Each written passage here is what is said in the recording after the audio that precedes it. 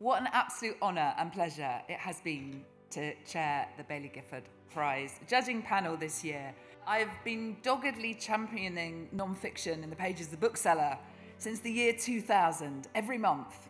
So this is a real career highlight that's built on having read a Laura books.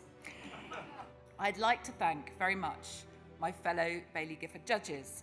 I'd also like to thank Baillie Gifford Prize director Toby Mundy for his wise counsel throughout the process. And I'd also like to pay tribute to Baillie Gifford, because in a year when other literary prizes have fallen by the wayside for want of kind sponsorship, your support of this brilliant prize is so appreciated by everyone in the world of books. I'm thrilled to say that our winner is a book that has not just a proper regard for the reader, it has a passionate regard for the reader. So the winner of the Baillie Gifford Prize for Non-Fiction 2022 is Super Infinite, The Transformations of John Donne.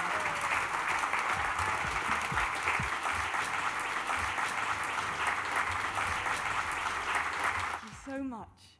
I cannot say how surprised I am. I've been drinking, very much assuming I wasn't going to win. I have very brief thanks. My editor, Alex Bowler, has put up with me rewriting this book 3 times in its entirety. My brilliant agent, Claire Wilson, and Peter Strauss, who helped so much. The whole team at Faber, who was glorious. My partner, Charles Collier. And so I am so grateful for this. All of the books on the shortlist, they elevate us all. They are all a salute to mankind, and every injustice diminishes us. So I'll give half of the money to a charity pushing back against climate change, and another half to charities that work for refugees, because no man is an island. Thank you so much.